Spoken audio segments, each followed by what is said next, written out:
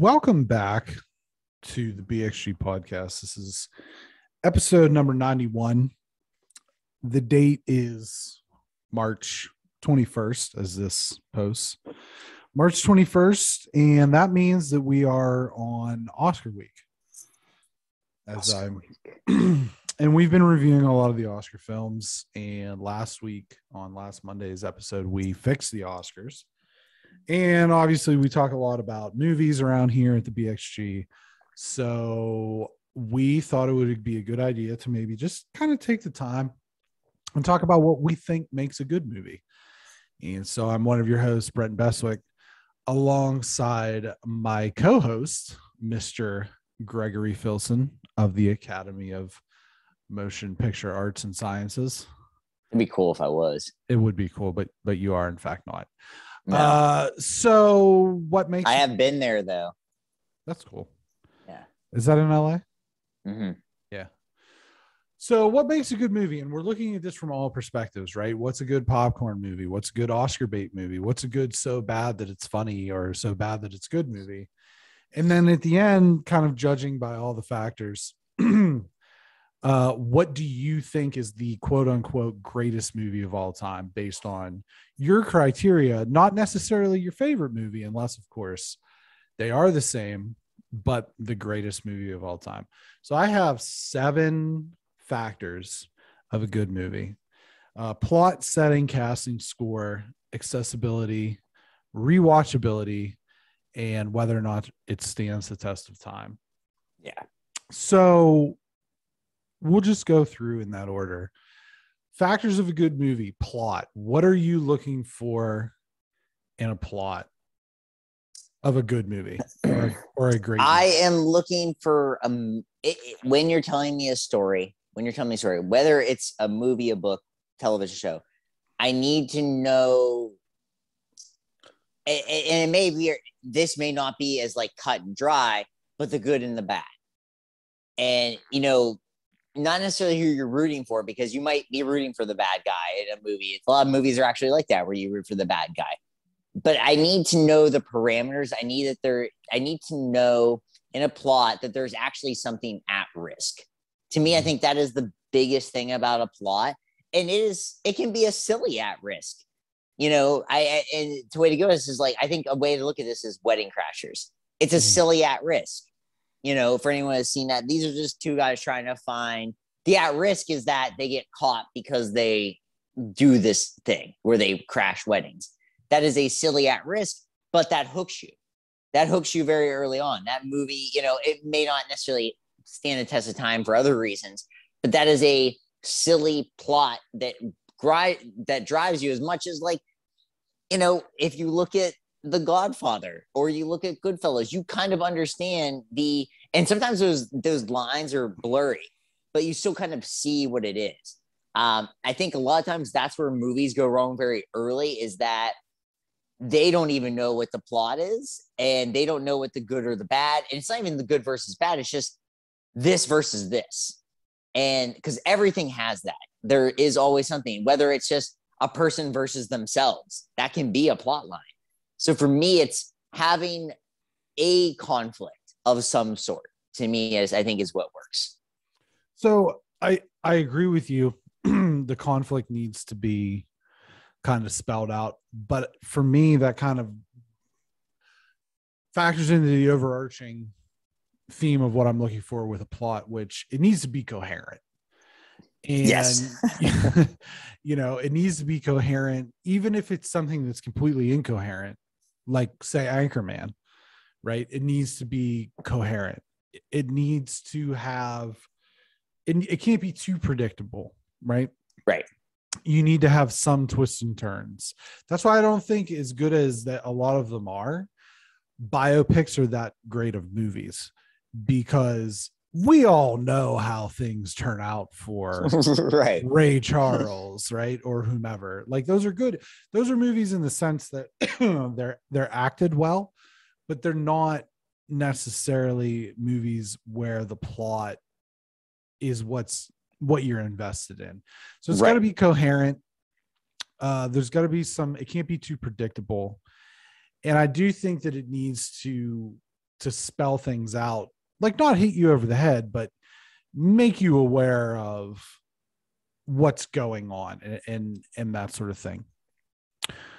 That moves us to the next piece, which is setting, which obviously can tie into the plot very greatly. But what are you looking for in the setting of a great movie?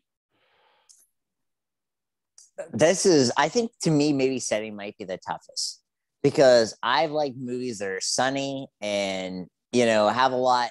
Sometimes but I think the underlining thing is whether it's sunny, cloudy, dark, bright as day, there has to be an underlying grittiness to it. And that sounds weird because you may see this, but it can be that perfectly shiny car, but there's just like a little scuff mark on it that just gives a little bit, oh, this car has been through some stuff, or this character's been through some stuff. And the characters can be the setting. But, I think a good example of this is La La Land. It's very bright, when you first start out, if you've seen it. It's on the freeway. It's on this freeway in LA. So it's very bright and sunny, but you're also stuck in traffic. And it's that funny thing of like, oh, it's so bright and sunny, but the price you pay for living in a place like Los Angeles is you're stuck in traffic. It takes a little while to get places because of that kind of thing. So for me, it's having a little bit of like dirt under the fingernail. The perfectly polished fingernail with a little bit of dirt underneath is kind of what for me is a setting. Is just that could be a happy or a sad movie. I think, really funny movies have a little grit under them, just enough to make it, if you're, licking a white turd, it's something like that, or it's just Step Brothers. It's just stuff like that where it's just enough to twist it to make it just semi-dark enough. Even if only 1% of it's dark enough, you need a little kind of darkness to it. For me, what I'm looking for with setting, time and place, right? Mm. I need the setting to be a character unto itself. Sure. And that's, yeah. Environmental storytelling. I can think of great ones. Gotham City, right? We just did the Batman. Gotham City is its own character. You know what I mean? Gladiator, I think, is another one that utilizes the scenery. The Colosseum is a living, breathing entity within that movie. The stands and so on. Moana, right? The colors that are used in the animation are very, they're very vibrant. I feel like, the ocean, the islands, they're their own character. I think that American Psycho, 80s, that was going to be when I was, 80s New York. Yeah. 80s New York is the setting in and of itself, that city, right? So these are all the things that make for a great setting. I would reference a lot of West. The Good, the Bad, and the Ugly is another one where the setting is its own character, where the character is the man with no name, Clint Eastwood, is hardened by the land that he lives in, right? So that's what's important to me. It can't be, we've seen, oh God, how many times has New York been the setting of any movie? It's like throwaway. You know what I mean? Like comedies, whatever. Go somewhere else, do something different. The rom-com is probably and I like rom-coms. I think, but there is that thing where it's like, it's autumn in New York.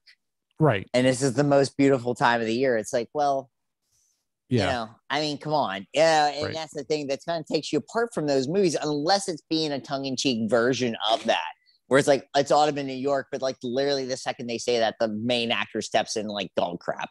It's like something like that, And so like, and you're right. It's just, and I think both of us kind of in the same way, we said the same thing. It's just in a different way. I was looking for the grittiness where like that, the setting is the character because it's gritty and it offers something that, kind of tells you the storyline. And then you're just saying like the way Gotham is its thing and 80s New York is its thing. Yeah. So the next point is the casting. And I think that this really resonates when you go back and look at our review of the MCU that we did through the summer last summer, and one of the things that we listed was all of the people who came very close to playing some of these different roles. Does the MCU succeed if Tom Cruise is Tony Stark? Does the MCU succeed if John Krasinski, who is, by the way, a much better actor than Adam Driver, apropos of nothing, as what? Apropos of nothing. I don't know what that means. It meant like we wouldn't reference anything to say that, but yeah. Okay. Well, Greg's pontificating. Would superior to Adam Driver actor John Krasinski have sold Captain America as well as Chris Evans, right? So the casting has to be just right. Oh yeah, you got to have casting just right. I mean, I Marvel is definitely a big theme, but I think one of the key elements of casting to me has been James Bond. It's something I really, really like. And, there's been really good James Bond, Sean Connery, and, Pierce Brosnan. Not Pierce Brosnan.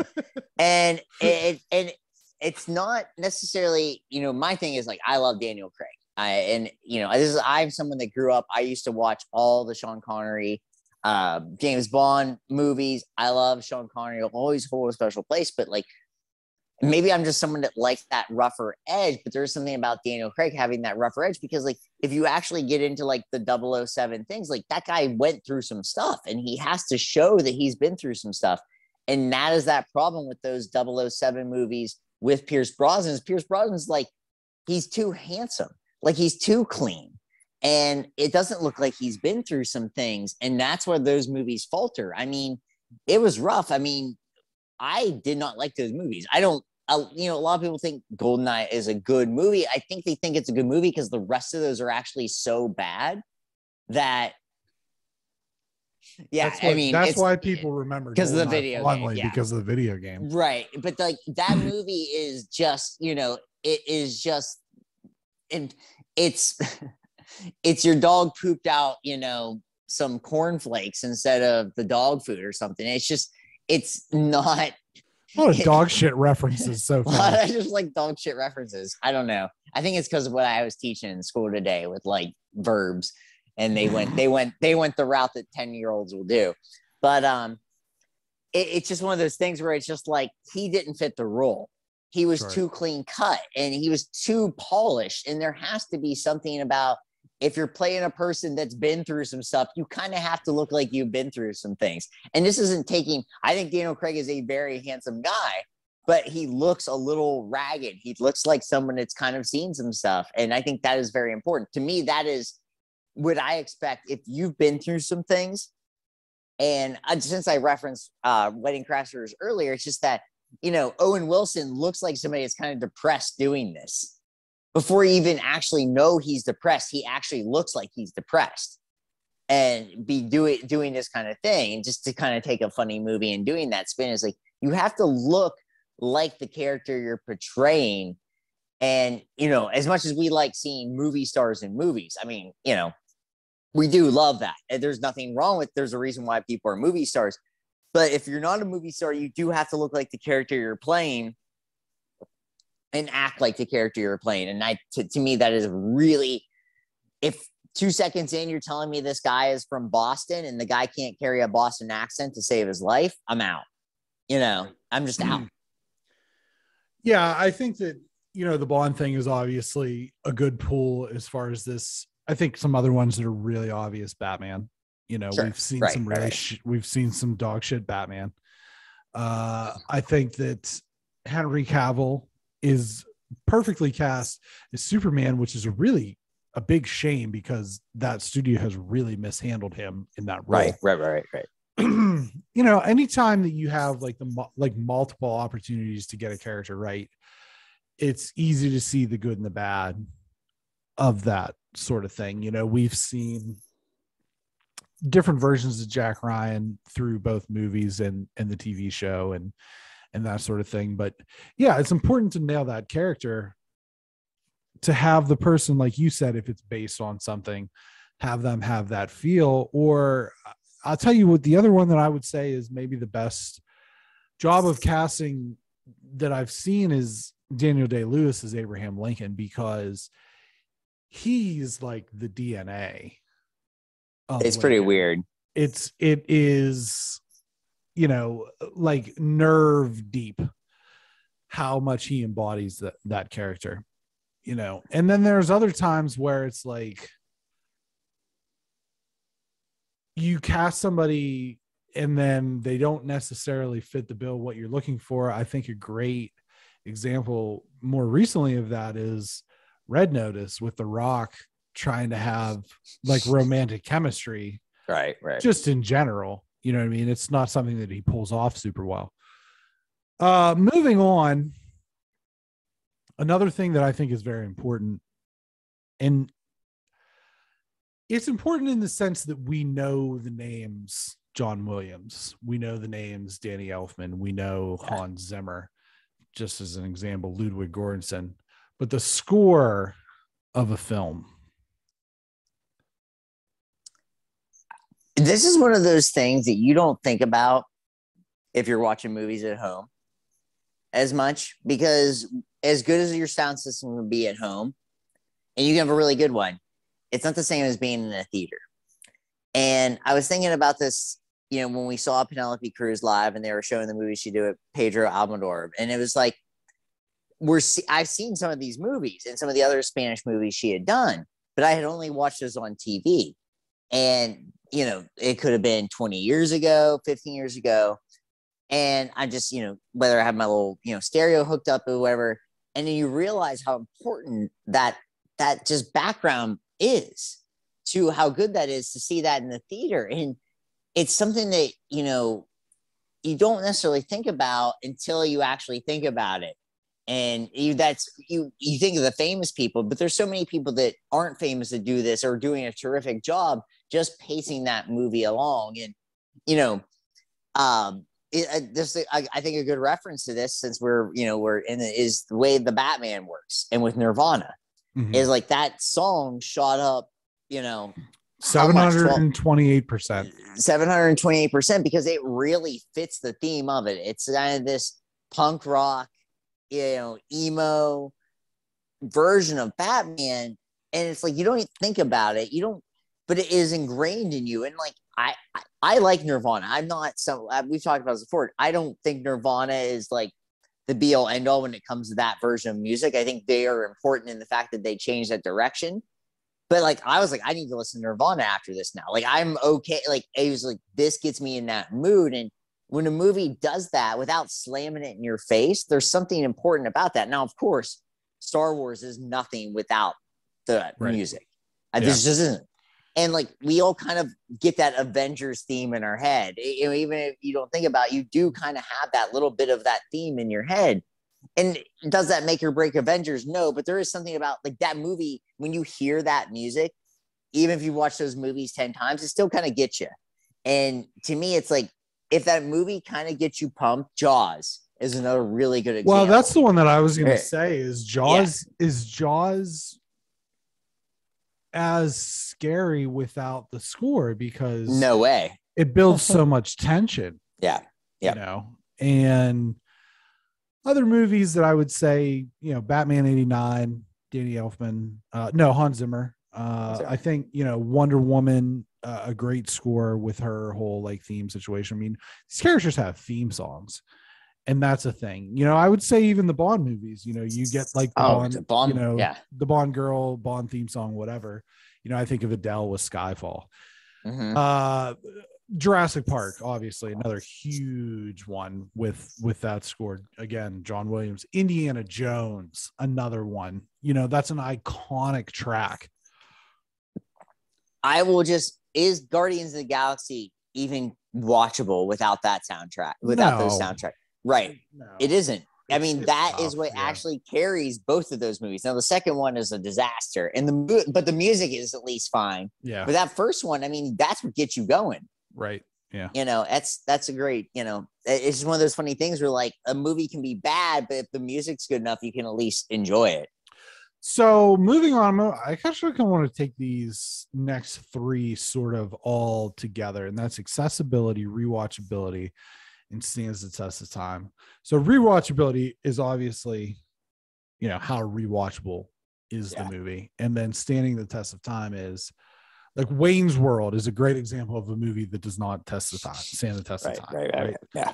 Accessibility. What I mean by that is how, and this is plot to an extent, plot setting and so on, but how easy is it to watch a movie? And I don't mean that in the sense that it's like mindless per se, like Fast and Furious, but Interstellar is one of my favorite movies, but you almost need like a goddamn doctorate to be able to understand it at the highest level. You know, I would say Tenet is another movie that's not super accessible because of the way that the sound is done. I would say that a movie such as Crouching Tiger, Hidden Dragon, probably not super accessible because it is a foreign language film and it's with subtitles, right? So kind of taking all these together, accessibility, rewatchability stands the test of time. To me, I think rewatchability and stands the test of time are kind of in the same thing, because if something can stand the test of time, then it probably makes it more rewatchable because there may not be cringy moments or like the references aren't dated. Wayne's World is a perfect. I mean, you can't hit the nail on the head more than Wayne's World not standing the test of time. Yeah, the but movie at the time, was literally, I think it was very rewatchable. It was insanely rewatchable within 5 years. And then honestly, after 5 years, the references were very dated to that era. It's very funny. It may have been the most rewatchable movie of 5 years in that time period. Like any time period, it may have been a 5-year watchable, more rewatchable than anything.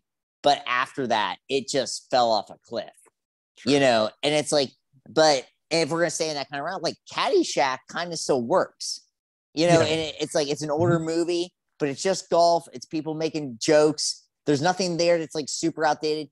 The thing that hurts movies a lot of times, but sometimes doesn't hurt movies, it's so weird, is how people use phones. Yeah. And if phones are used a lot, and I'm talking like a landline, then you think about it. If a landline is only partially used, you don't think about it at all, because then you start to realize this is a TV reference, but it's my Seinfeld thing where I was like, Seinfeld, there is some phone references, but those phone conversations are never important enough that they actually like dictate the show. So if you're using the phone too much, it can kind of distract from it. And it's such a weird thing to say, but if all you're doing is talking on a phone and you're not worrying about anything else, then you can kind of understand, because we all still talk on a phone. I would say that, you know, standing the test of time has to do with a lot of different things. Obviously, technology. If you use too much of it or you don't use enough of it, that's weird. If you don't use any, I think that's actually your best thing.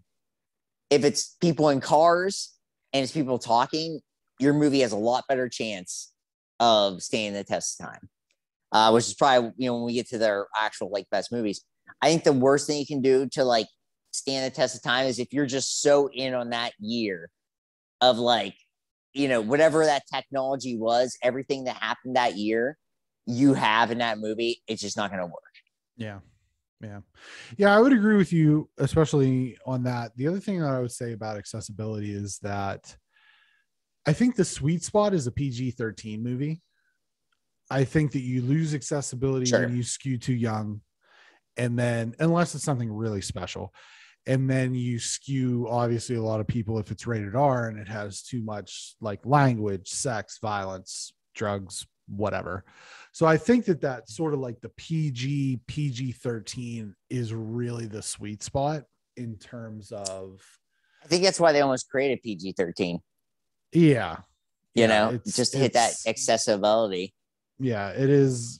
I think that that is, and then also, like I said, it can't be something that's too, like, too technical in one sense or the other. I think Interstellar is the perfect movie to talk about, but I also think a movie that is, well, we just recently reviewed The Power of the Dog, right?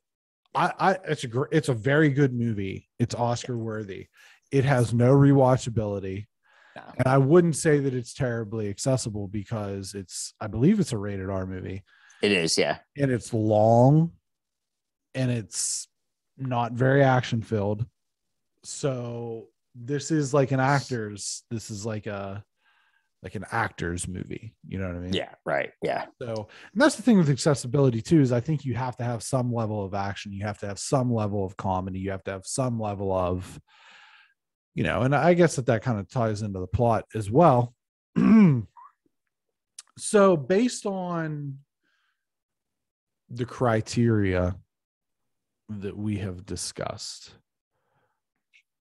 give me a couple movies that you would say are, up there, hitting all those notes. And then what do you think is your greatest movie of all time? I feel like Based Nick Cage. on And how do you pick your favorite movie? Or the best movie of all time? I've gone on, my favorite movie. It's gone back and forth. It's either going to be American Psycho or it's going to be Field of Dreams. And that's my favorite. That varies. It just kind of depends. Do I think those movies are the greatest movies ever made? No, I do not. Yeah, I am not of that mindset. But the movies I maybe think are the greatest movies of all time are not necessarily the most rewatchable movies either. It was just such a weird thing. It's like, for me, if I'm going to sit and let's say, I guess the way to look at this is like a character study of myself. I have to pick one movie that I have to watch, and I know it's good. And I kind of want to even say it's like the last movie you get to watch, because that's not fair either, because I probably would pick, something different. But like, I guess this is probably the best way I could do it. This is tough, and I've thought about this a lot. I guess you're doing a film class, and you're like, this is what could be considered, the way you should make a movie. And you can go a lot of different ways. A lot of people will say Citizen Kane. A lot of people go a different way. For me, a lot of people will say Godfather 2. I think sometimes you have to go at the beginning and just start. I think if you're going to do it, you have to watch Godfather 1 and just to see how a movie should be made. Now, is it entirely rewatchable? Yes and no. Is a long movie. It's very well done. It's very well done. It's that, or it's Goodfellas for me. Both two movies very well done. Italian, mob scene, a good enough amount of action. Obviously, the actors are really well constructed.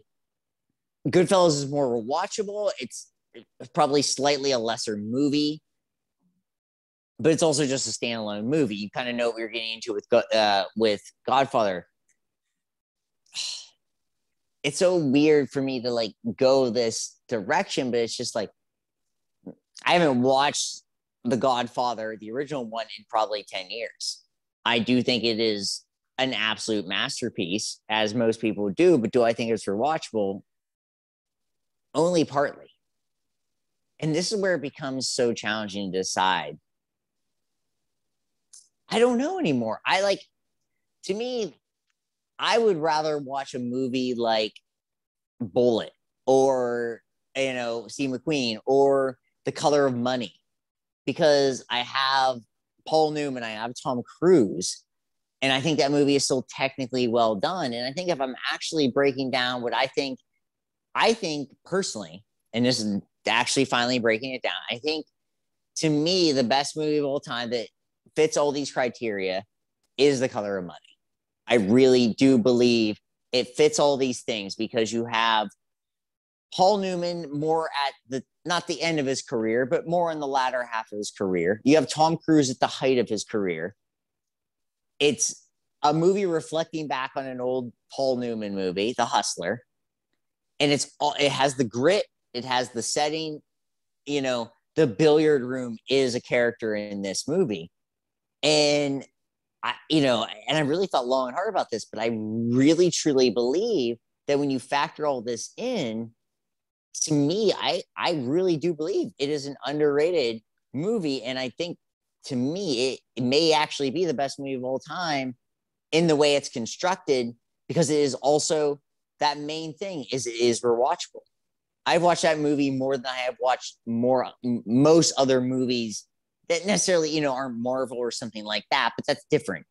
As a movie built to be taken seriously, I have probably watched it more than anything. I can't say I've ever seen that. It's I'm great. not a Tom Cruise guy. You're not a Tom Cruise guy. It's Tom Cruise at the height of his power, but kind of playing a different character. And then it's Paul Newman. Yeah, I do like Paul Newman. Yeah. This was actually really easy for me. Okay. Based on this criteria, right? Right. Let me tell you about a little movie called Paddington. No, I'm just kidding. Not wrong. I've never seen it, so I can't judge it. Yeah. Factors of a good movie. My selection has a good plot. It's tight. It's coherent. It certainly has twists that you don't see coming if you're seeing it for the first time. The setting, it happens across multiple arenas. But in each case, the setting provides its own environmental storytelling, its own living, breathing world. The cast is perfect. The score is undeniable, one of the most famous scores of all time. I believe it's accessible because it is that PG-13 rating. Kids can watch it and enjoy it. Adults can watch it and enjoy it. It's one of the most infinitely rewatchable films of all time. And it certainly stands the test of time. And I genuinely believe, and I know that people are going to roll their eyes and say whatever, but I genuinely believe that The Empire Strikes Back is the greatest movie of all time. It hits every one of those bullet points. The cast is perfect. Harrison Ford, not yet the curmudgeonly old man that stands before us today. The plot, one of the most iconic scenes in the history of film, when Vader is revealed to be Luke's father. The settings, Dagobah, Hoth, Cloud City, the asteroid field, all different in their own way, but all important. And like I said, tell the story, assist in telling the story. Obviously, the score we talked about, John Williams' score for the Star Wars movies. And then, like I said, infinitely rewatchable, very accessible. Anybody can pick it up.